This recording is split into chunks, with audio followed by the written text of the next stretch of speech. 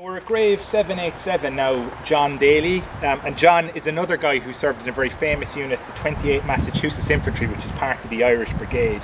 He was in Company F of that unit, and he died here on the 28th of April, officially due to chronic diarrhea.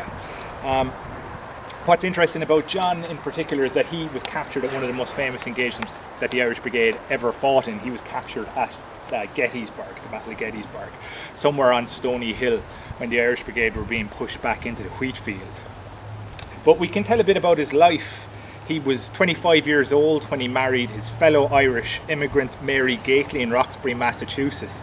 And this is something we consistently see with the Irish, is that they tend to marry into their own community. About 90% of Irish immigrant women at this time could expect to marry an Irish man in the United States.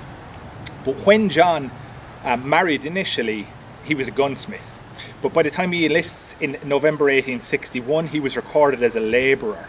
And we see this a lot with the Irish, where their trade seems to move up and down. They're moving up and down through the socio-economic ranks because they're vulnerable. And so always there seems to be this sort of economic imperative that's driving them a lot of the time. When he first enlists, it's actually the same month that his son was born. So you can imagine it would be a tough decision to leave and go off into the army when he did. As I say, he became a private in Company F, and he served through all the famed actions of the Irish Brigade. He was at the Battle of Antietam at Sunken Lane. He was attacking the stone wall. Sorry, he wasn't at the Battle of Antietam because the 28 weren't there. But he was attacking the stone wall at Fredericksburg in 1862, right up to Gettysburg. Captured on the 2nd of July, taken south by the rebel army, and like so many here was incarcerated at Richmond first before ending up in Andersonville.